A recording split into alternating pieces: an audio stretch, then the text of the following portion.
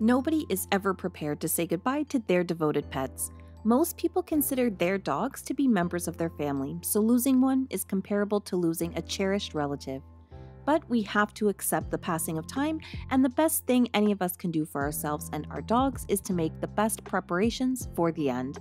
The first thing to know is that your dog will try to let you know when it's time by exhibiting a few crucial symptoms and behaviors, and in this video, I will discuss some of those possible signs to look out for. Thank you for watching. If you liked the video, subscribe and hit that like button. I really do appreciate it. Now let's get right into it. Number 1, your dog is restless. Some dogs might get highly anxious and restless as they draw closer to passing away. They can be unable to sit still or may pace back and forth. This could be the result of discomfort or physical pain. It may occasionally be brought on by changes in their own brain. Some dogs may experience specific cognitive abnormalities as they age, much like people with Alzheimer's. The name of this condition in dogs is canine cognitive dysfunction. Number 2, loss of interest. A dog might start to get disinterested in their environment as they near the end of life. This is especially true for dogs who are affected with a chronic long-term sickness. They might stop jumping up when they welcome us at the door, and their beloved toys will start to collect dust. In fact, this is frequently one of the first and saddest indications that the quality of life for your dog is starting to decline. Unfortunately, though, this is a typical sign of your dog's body slowing down. Number 3, odd breathing. It's possible for a dog's normal body functions to start to malfunction when they're extremely close to passing away.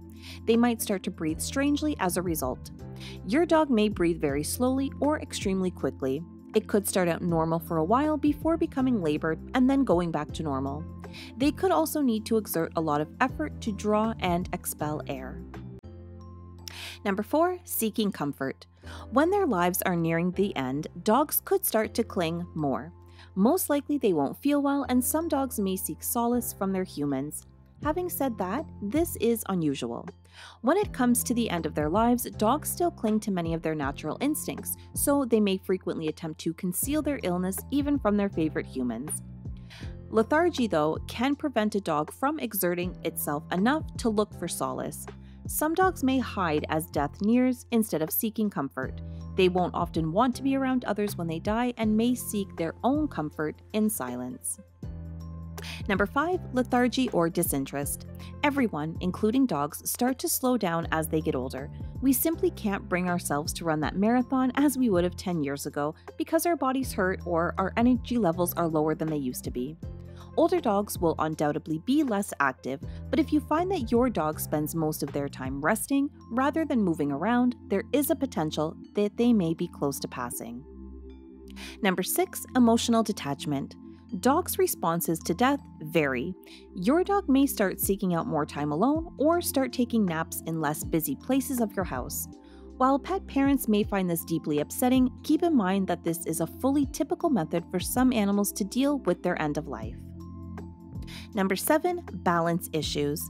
If you notice that your dog, who is usually agile and able to move about without difficulty, is starting to stumble more or is finding it harder to move around, it's possible that they're losing their coordination. Balance problems may be a symptom that a dog is approaching death due to an underlying illness or other impairment. This symptom may also be a sign of an ear infection or another ailment that affects balance. In the end, we owe it to our dogs who have brought us so much joy for so many years to understand more about the natural death process. By providing appropriate end-of-life care, love, and support during such a trying time, we can learn how to best assist our dogs in their transition. Thank you so much for watching. Don't forget to like and subscribe, and I will see you in the next one.